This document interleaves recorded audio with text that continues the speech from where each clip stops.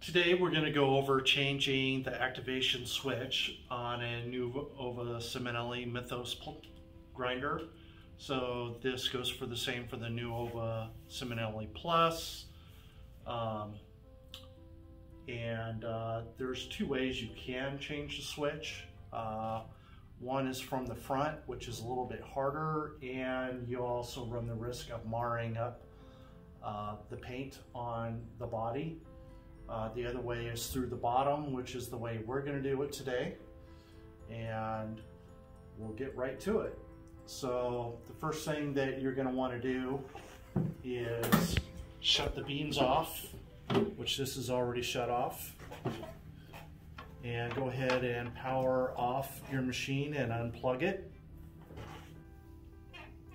We want to vacuum out all of our loose beans that are inside, as this one is empty.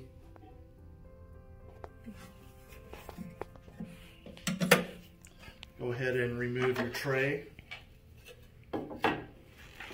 And then we are just going to lay the machine on its side.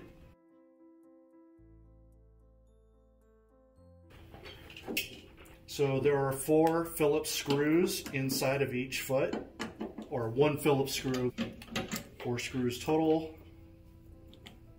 You're also going to want to have a shop vac, because if you have been running your unit, there's going to be plenty of loose coffee grounds inside of here.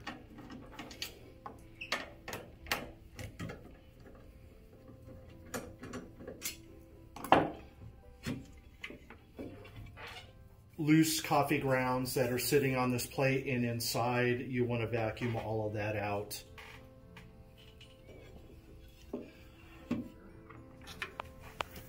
Our activation switch is right here.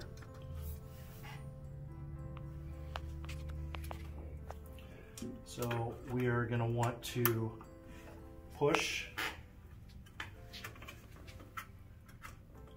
one side of our clip through. And I want to push one side of our clip through like so.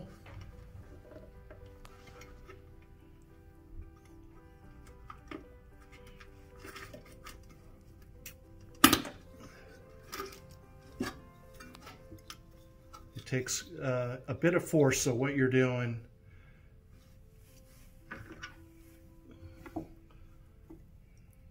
what you are doing inside the machine is you're pushing this, you're angling that out, and you're using a lot of force to get this side to push through out.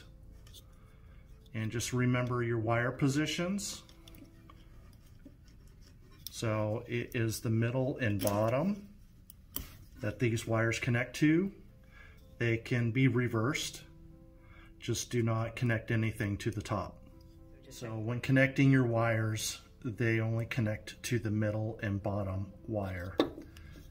How you know what is the top and bottom? Your switch will look like this. This is the top, this is the bottom. So if you turn it around, it's only these two.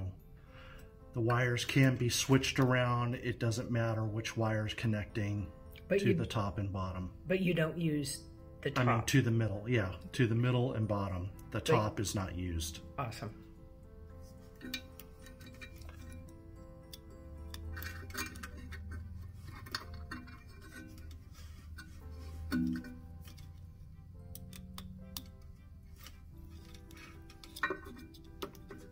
So you want to feed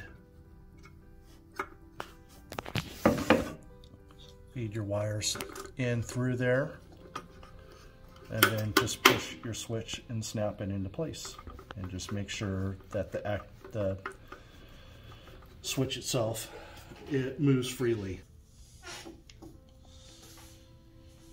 Then you want to reassemble, make sure that when you're putting your plate back on that you have no wires that are going to get pinched.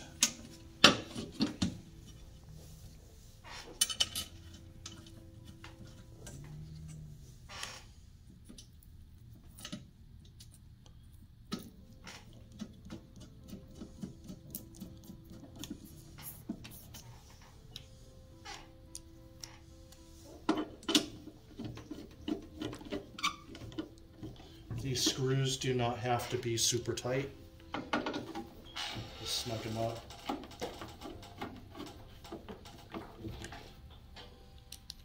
So some units will have an actual portafilter grasping bracket that's here.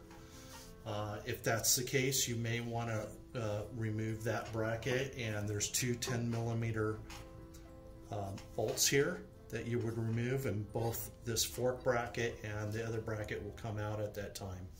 Oh. Thanks for watching. Hit the subscribe button, and we hope to see you on the next video.